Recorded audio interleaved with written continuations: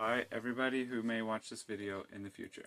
Today I'm going to be showing how to make chlorine dioxide solution, otherwise known as CDS.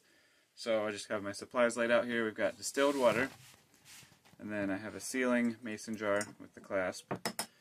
Then we have our shot glass, 1 cup measuring cup, a 20 milliliter syringe. 10 milliliter syringe is fine, but I have 20 and it works well.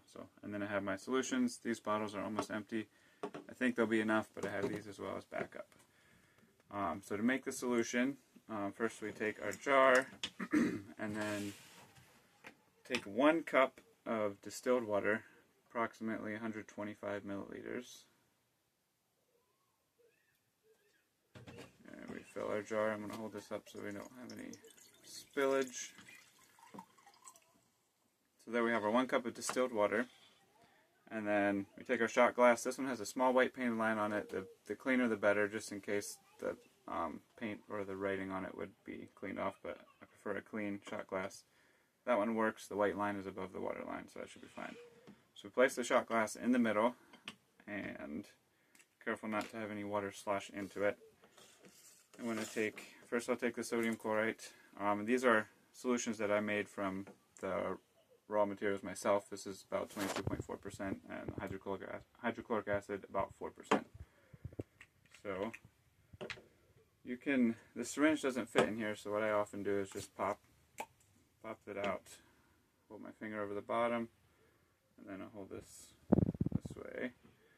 So I'm going to fill up about 5 milliliters of the sodium chlorite.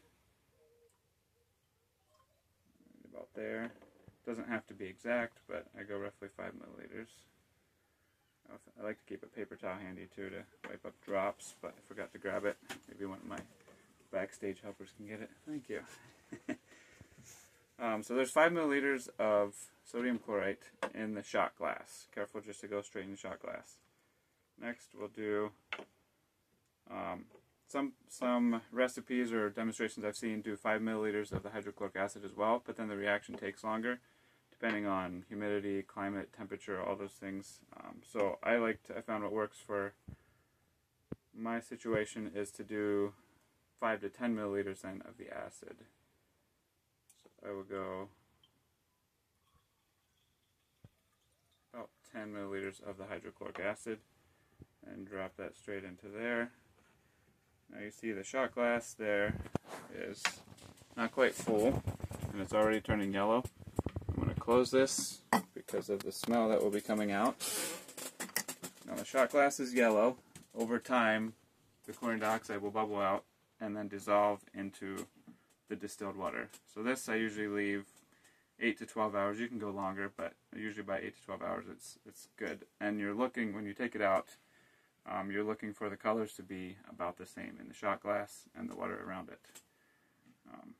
So we will let this set and come back and potentially do another video at the next step. The next step, so 8 to 12 hours from now, take it out.